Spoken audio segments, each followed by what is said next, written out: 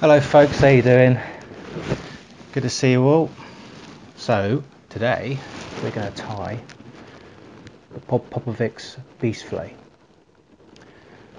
I love tying this fly. It's a bit boring to video, I have to admit, because it's literally bucktail, ostrich, optional, wing and flash, and some jungle cock eyes. So yeah, it's a bit boring to video, but I'm going to speed up some of the boring bits. This one isn't a particularly big one. We're limited by bucktail length over here a little bit, so I don't tie ginormous ones. But this is, yeah, you can get away with 3 to 4 inch bucktail, no problem at all. And you just increase the number of shanks to make it longer. So you won't be able to make it big and fat like some of them, but you can make it fairly long, and they do and half move well. Now, the original is tied with mono. I like tying with the shanks. Absolutely no problem tying the shanks at all. I make my own to the size that I need, so you can buy them from firemen if you want as well. So this one's had a soak and it's taken on its nice shape. That one hasn't. So you can see what it looks like, so don't be disheartened when you tie it and it doesn't look like that. Alright, so you need to give it a soak once you've finished tying them. Like I say, you can just tie it with just bucktail and nothing else, but I like to add a bit of ostrich in mine, or quite a lot of ostrich in this case. And this fly is for GT, but it can be for any saltwater predatory fish. And you know, it's tied on the new Arex SA270 blue water hooks, but you can tie these on pike hooks and fish them from pike as well. They don't actually take that long to tie once you get going. Probably no longer than a normal pike fly. You know, a normal articulated pike fly. So give it a go, and so let's get tying. So in the device we've got a 15mm homemade shank. You can buy these from Flyman, but I prefer to make them myself because I can double over on each of the eyes, and that helps with the tying. So if you can make them yourself, it will help. But as I said, you can buy them if you need to. I think they come in 10mm, 20mm and 30mm sizes. Now the first thing we need to do is to add a tail to this. So I'm selecting the longest bucktail I have, which isn't particularly long over here, but it's long enough for this fly. So you don't need too much. So typically the longest part of the bucktail is near the base, these long fibres, but they have more air in them. So just, you know, look at your bucktail. If it's got too much air, don't select it, because it will be quite difficult to control once you tie it in. So as we always do, we take the short under fibres out, and so if we're looking for about that length, I'm just going to tidy up the ends. I'm just going to lay that on top, a few wraps round. I'm just going to use my thumb to push it all the way around the shank. It's quite difficult because the shank is quite close to the vice head, so try and do your best, then tighten down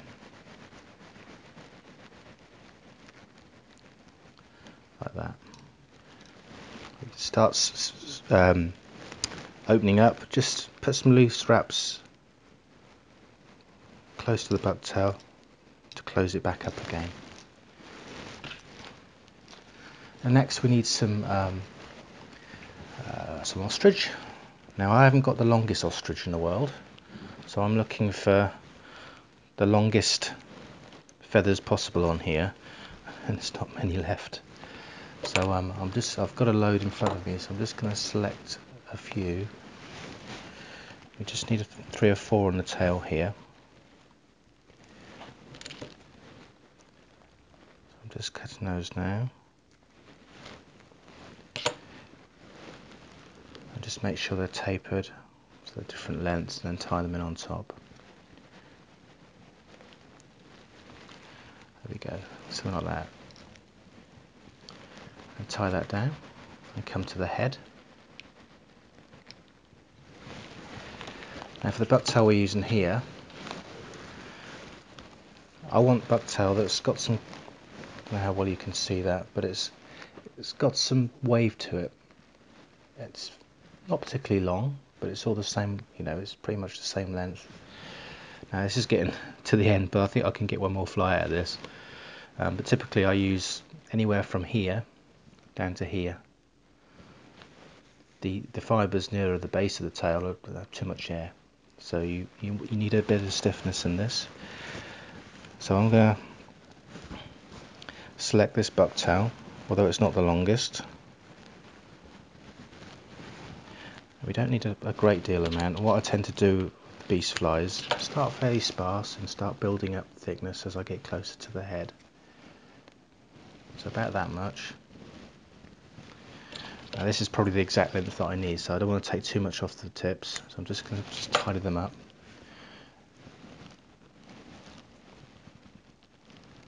I'm just going to tie that down, a few wraps over, and we're just going to manipulate that bucktail all the way around the shank the best you can. Try and get it as even as possible.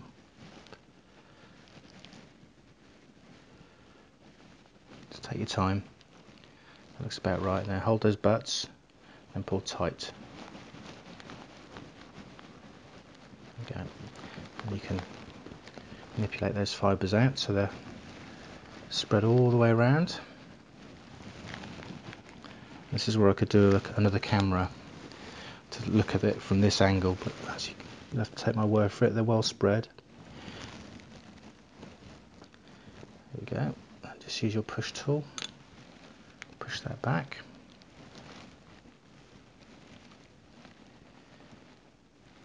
Now I'm going to cheat now. I'm not going to hollow tie it. I'm going to come over the top a couple of times and pull down, and then come in front. As you can see straight away, that gives me the taper that I'm looking for.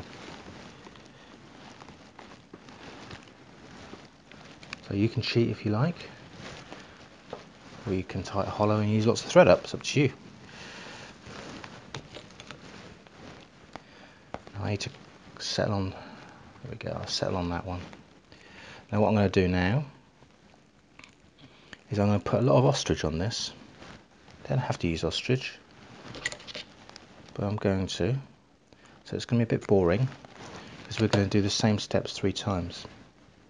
Actually 4 times. So I'm just looking at that ostrich and making sure it's good. Tie that down. Just use your thumb to spread it round. I'm going to do the same on the bottom. Do the same again here. Just use your thumb to spread them round. They go all the way around and tie them in.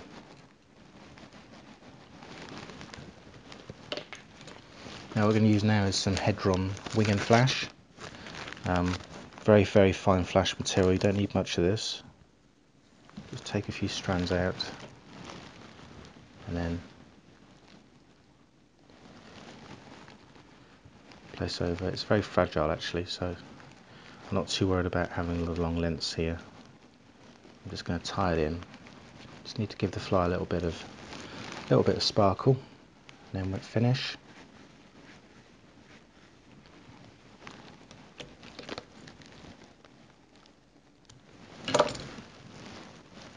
Now you can either use Apoglap, varnish, head varnish. I've got some liquid fusion because I'm allergic to all the other stuff. If you wonder why I'm using it. I must have said that in every single video. For those that haven't seen them before, that's why. So take that out, grab another shank, place that in.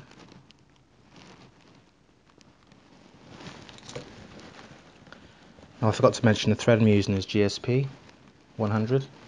I'm actually using Vivus thread for a change. So probably if you saw my earlier videos, I use Vivus a lot, and then I got through so much of it, I sourced another supplier. You know, that give you big spools. But I've got some Vivus to use again, and to be honest, it's very similar to my other thread. Strong, nice and strong for the bucktail. Right, so put some thread wraps down to lock that shank. Add a little bit of glue. I'm not worried about waiting for this to dry, because it doesn't interfere with the materials too much. It soaks into the thread well. So we're going to use the same bucktail again, and we're going to take pretty much the same amount.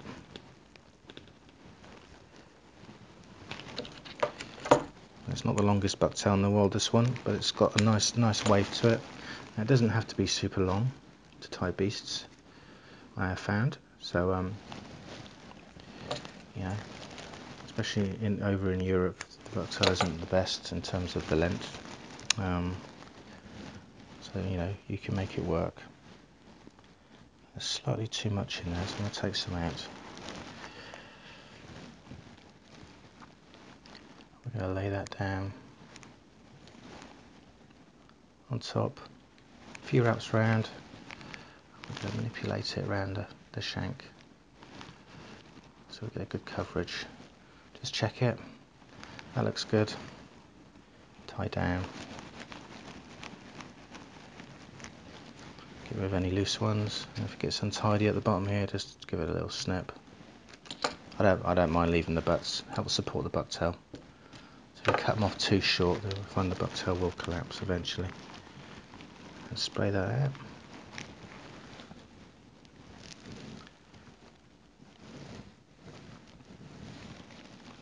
Like that, and use your push tool to push that back. Make sure that they're all the way around and you haven't got too much on one side. That looks good. Again, I'm going to cheat on this one. Come over twice, pull down tight, come in front, pull up the thread. There we go. So it's going to be the same length, same angle as the last one. Come down, tie them in, push them round.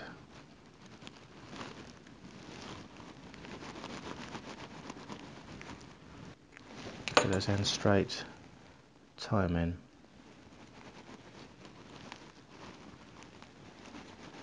Like so.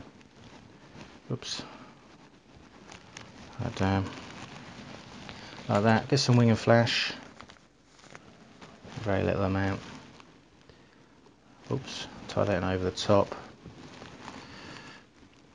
If it's too long, like this one is, just give it a trim.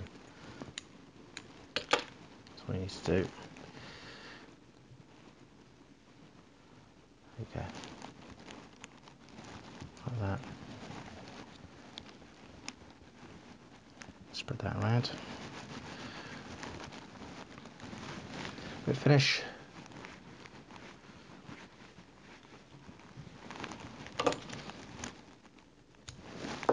On glue on that head, so let me do that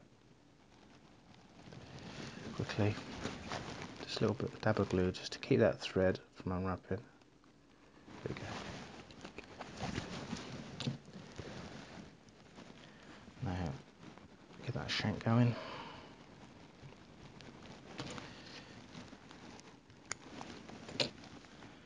The ends are pretty good in terms of straightness, so tie that in. A few wraps around, and then just clamp that back down. Wrap your bucktail all the way around the shank to make sure it's all evenly distributed.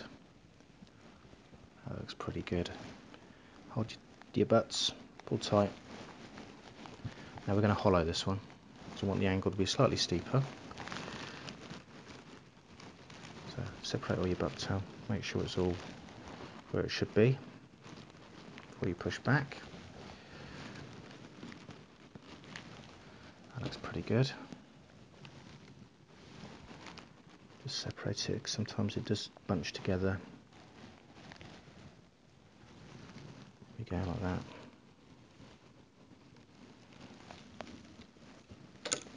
And just press down with your fingers just to manipulate that bucktail so it behaves itself. There we go. Just stroke it back, bring your thread forward, and start building a dam in front.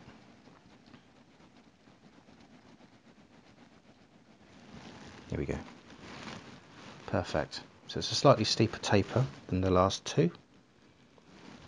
As we want to start, you know, probably keep it at that taper now all the way to the end of the fly. Tie that in.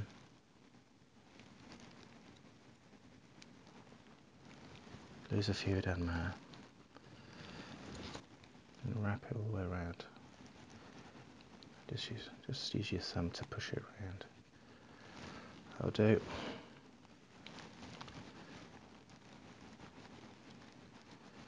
And then nice and tight in there. Again, wing and flash is a bit boring because we're repeating the same steps over and over, but that's the beast. So we're taking some wing and flash, making it a bit shorter. Bring it under the thread, tie it down. Separate those end ones, so you can probably go underneath a little bit just to distribute the flash. Bit finish.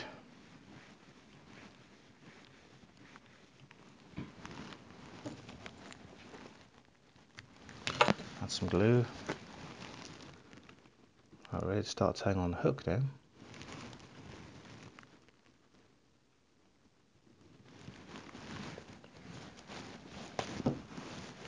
Okay, so let's take this out of the vise. We've got too much glue on there.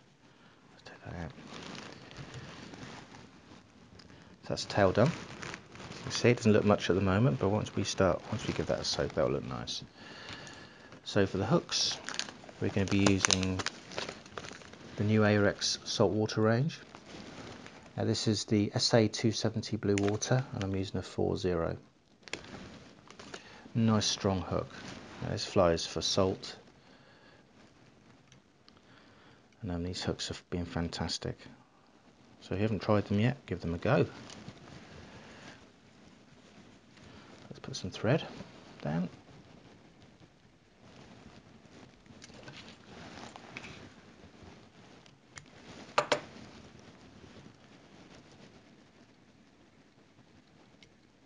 Okay.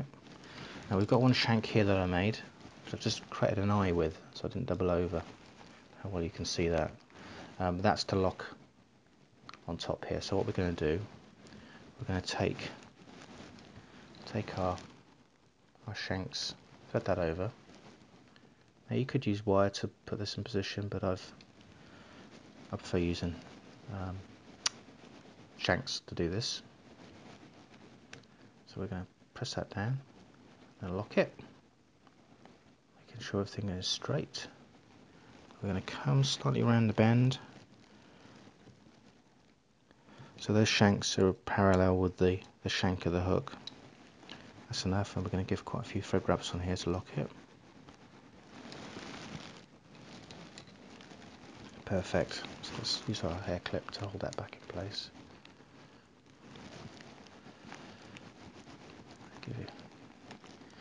Give that a few wraps.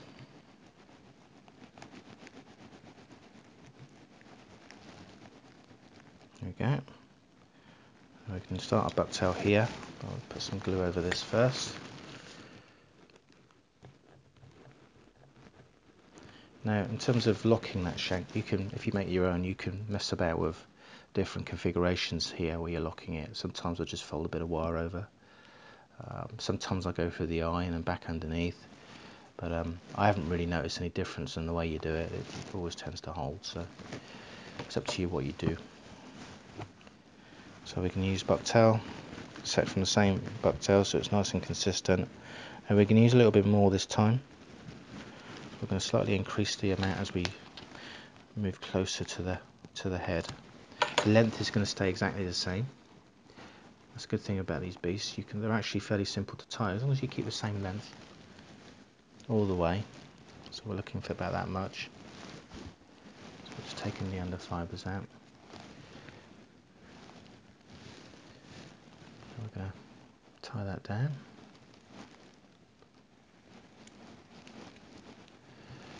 Going to manipulate that around the hook shank again. Make sure it's evenly distributed, which it is.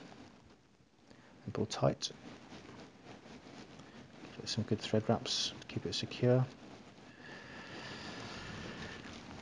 Now we're going to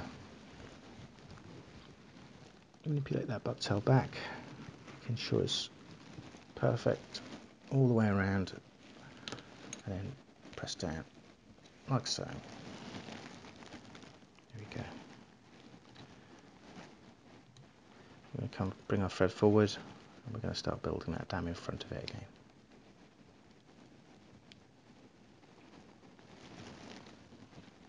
There we go, that's about perfect. Now what you can do is you can add some zapper gap. I can't because I'm allergic to it, but you can add some zapper gap here, or you could put that with a little bit of fine UV resin like Deer Creek Fine Flex, just on the dam to stop it slipping. I've not had any problems with this slipping, so I'm not going to bother. But I will glue in between with liquid fusion shortly. Right. So again, we're going to use ostrich. Now I'm struggling for long feathers here, so I'm going to have to quickly look to see what I can find. There we go, some long ones, or longish.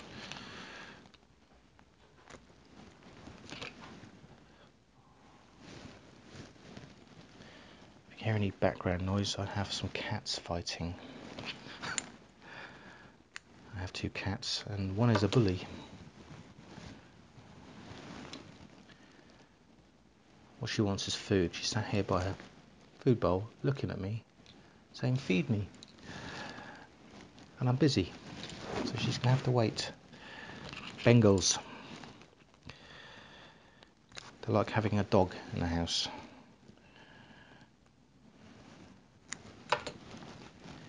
Alright, so we're putting the ostrich down again. It's a bit tricky underneath. Making a real hash of that, but this, I think I got away with it. Just use your thumb to move it around. There we go, and then tie down. Wing and flash.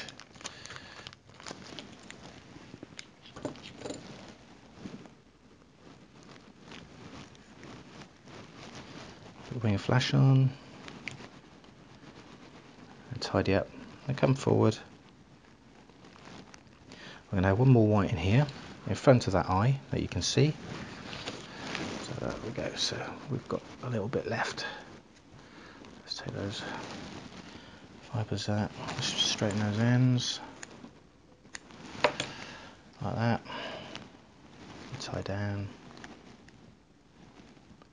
Bring that forward. Just move that bucktail all the way around. So you've got a good distribution there.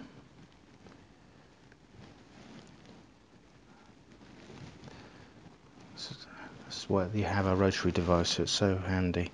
Pull tight. That's good.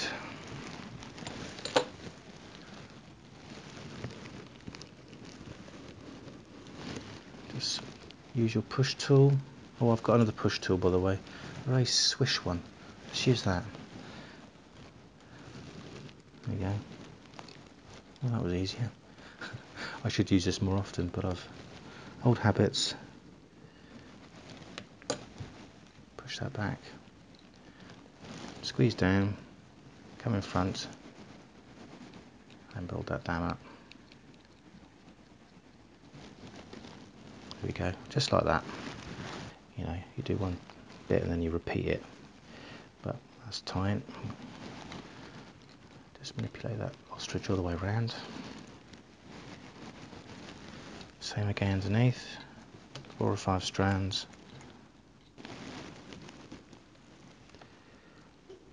Wrap it in. There we go. Perfect. Last bit of wing and flash. Tighten like I was originally, but to be honest, it's so fine, this flash. You just need to give that fly a bit of sparkle. I wouldn't be too precise with it. There we go, perfect. So come in front of the eye. Now down to the last 2 bucktail tines, and what we're going to do with this fly is we're going to tie it like a bulkhead.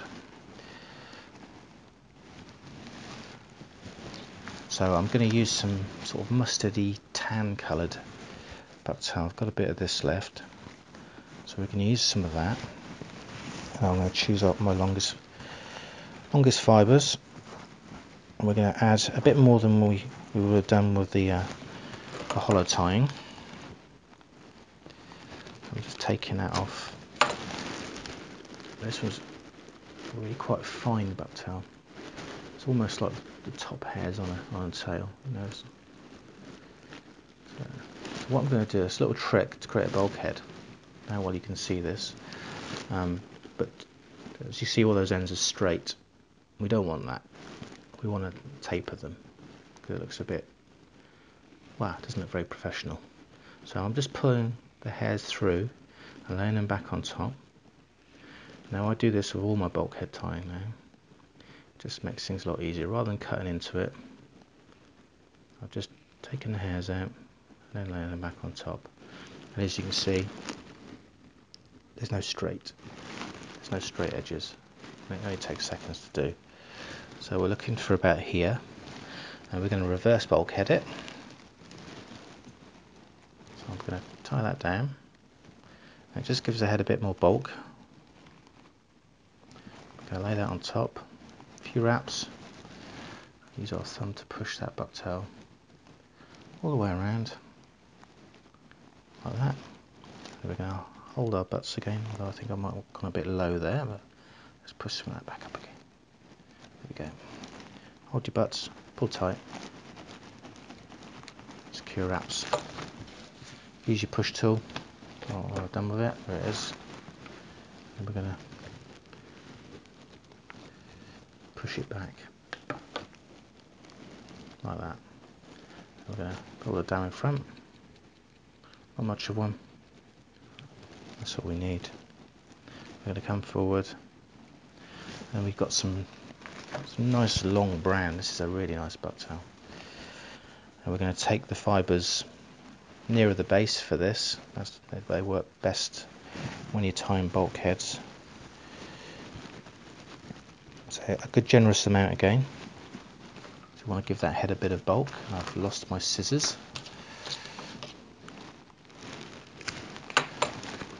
Again, take all the under fibres out.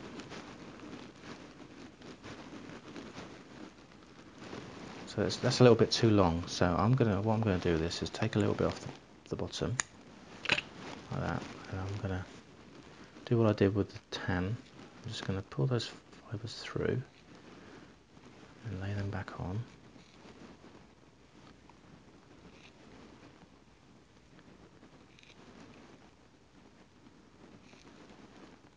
There we go. What it does, it tapers that side, the tips, you know, and it tapers the bottom. If you've got any super long ones, just give them a trim off, like that. Perfect. So what we're going to do, measure up.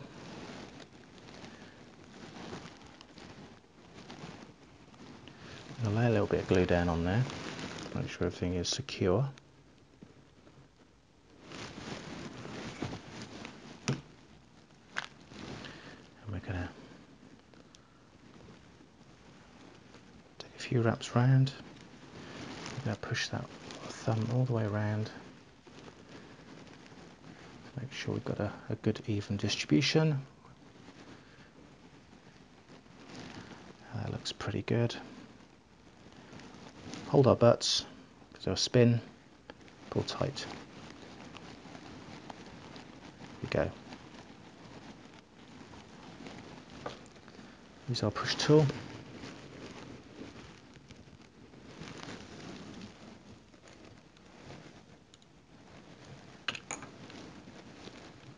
So we've got plenty of space at the eye still here. That's fine. We could probably go one more, really. I'm not going to. Need to put some jungle cock on there. Just build that down in front.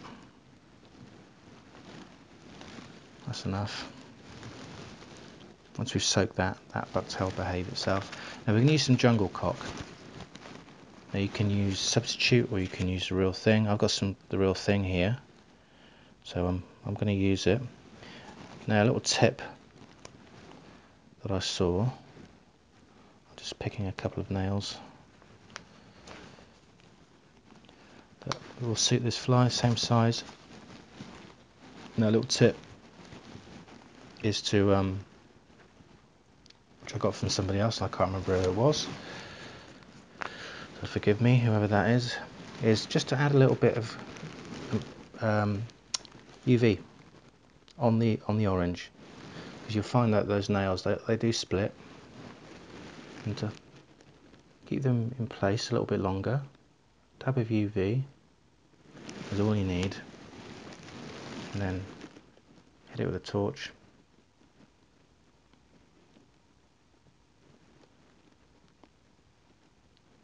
That's usually enough. So what I'm going to do, I'll take a little bit of the excess off. I'm going to tie it on this side first. You obviously won't be able to see this, but trust me, they look fine. And pull it through. I'm going to do the same for the other side. A little bit of UV on them. You don't need much, just a light covering of Deer Creek Fine Flex, or another, you know, very very thin UV resin. Blast it with a torch.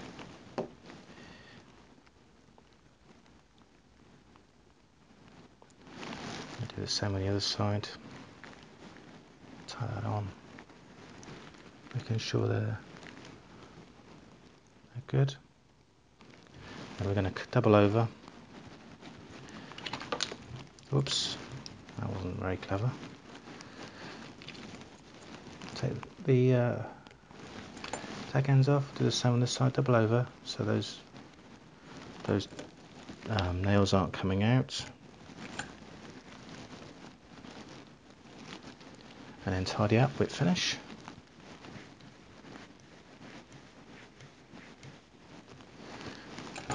Job done. So a little bit of glue to the head. What I tend to do is just get a brown marker and just colour that thread in brown. But I won't do that. But this is one I did earlier, and that's had a soak. So you can see, yeah, they look good. That's had a couple of soaks actually. So all I do is get a piece of wire and just hang it by the radiator after I've gotten it wet, and it takes its shape. Brilliant. Thanks for watching. Don't forget to subscribe, and I'll talk to you again. Cheerio.